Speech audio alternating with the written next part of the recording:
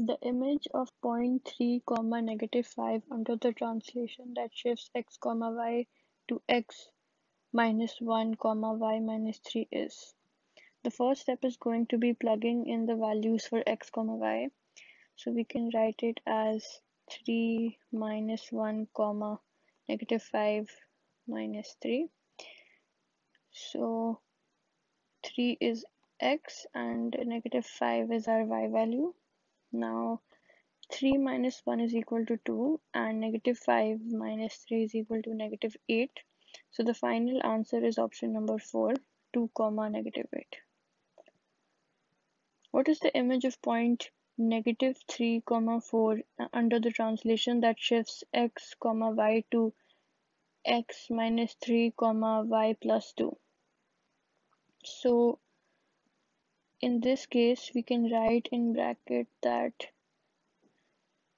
negative 3 minus 3 comma 4 plus 2, where negative 3 is our x value and positive 4 is our y value. Now negative 3 minus 3 is equal to negative 6 and 4 plus 2 is equal to positive 6.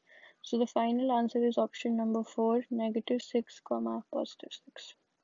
On the banks of a river, surveyors mark locations A, B, and C. The measure of angle ACB is equal to 70 degrees and the measure of angle ABC is equal to 65 degrees. Which expression shows the relationship between the lengths of the sides of this triangle?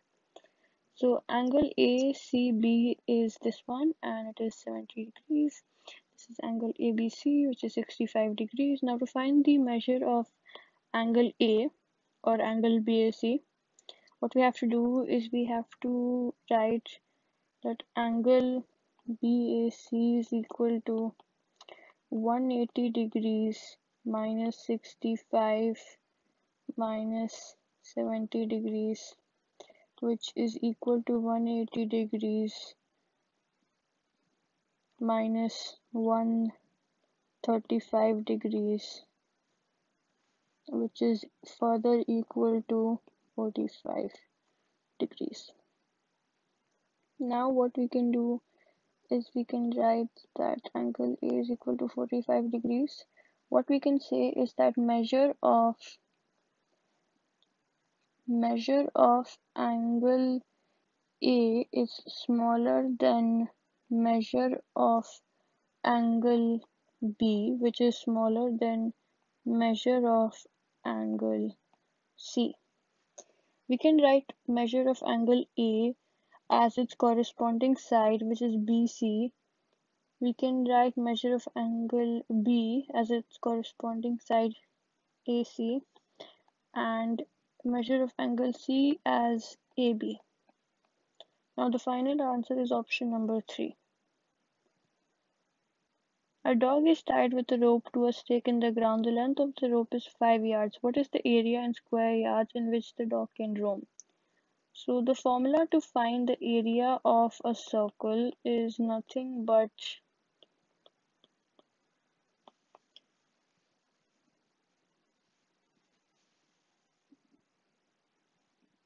pi r square, which is the pi times the radius squared. In our case, the radius of the circle is 5 because the length of the rope is 5. And now this equation looks something like this: pi 5 squared, because now you have plugged in the value of 5 in this equation. So you can say that pi in bracket 5 times 5, which is basically 5 squared, which is equal to pi in bracket 25, which in the end is 25 pi. So the final answer is option number 1. The equation A is equal to 1 by 2 times 12 times 3 plus 7 is used to find the area of a trapezoid. Which calculation would not result in the correct area? So you can use many methods for this. I'm going to use this method. So first I'm going to solve for the value of A in this equation. So we can say that A is equal to the half of 12 in bracket 3 plus 7. Now what I'm going to do is I'm going to cancel out these numbers and write 6 over here because 12 divided by 2 is equal to 6. Now we can say that A is equal to 6 in bracket 3 plus 7. You can also cancel out the 1, and now we can say A is equal to 6 in bracket 10 because 3 plus 7 is equal to 10, which is equal to 6 times 10, which is equal to 60. Now what we have to do is that we know the amount of the value of A, which is 60. We have to find the ending results of all the 4 options. So let's check with option 1 and see if we get 60.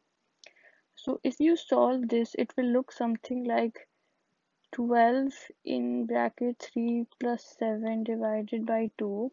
You can cancel the 12 and the 2 out and write 6 on top of 12. And now we have got 6 in bracket 10 because 3 plus 7 is equal to 10 and 6 times 10 is equal to 60. So yes, you can match this equation with this option. Now let's check this option. So 0.5 times 12 is nothing, but another way you can write this is you can say that 12 divided by 5. It's another way to write this. So 12 divided by 2, which is equal to 6. So 0.5 times 12 is equal to 6, right? And then you have times 10. So the final answer is 6 times 10, which is 60. So yes, this can also resonate with this equation because it also gives the value of A as 60. So this is not our final answer. We need to find the equation which does not give the final value of 60 because this is already giving us 60. Now we have to check with this equation. So this is simple. 6 in bracket 3 plus 7, which is equal to 6 in bracket 10 because 3 plus 7 is equal to 10. Now what we're going to do is we're going to multiply and we get 60. So this is also giving us 60. So this is not the answer, but this is also matching with this number. Now we have to check with this equation. Now our equation over here is something like 12 by 2 times 10 by 2. There are many ways to do this. I'm just going to cancel by cross multiplying. So when you cancel 2 and 10 out, you get 5 on top of 10. And when you cancel 12 and 2 out, you get 6 on top of 12. So 6 times 5 is equal to 30, which is not equal to 60. So the answer is option number 4, because this is the only equation in all of the 4 equations which is not giving us the total result of 60.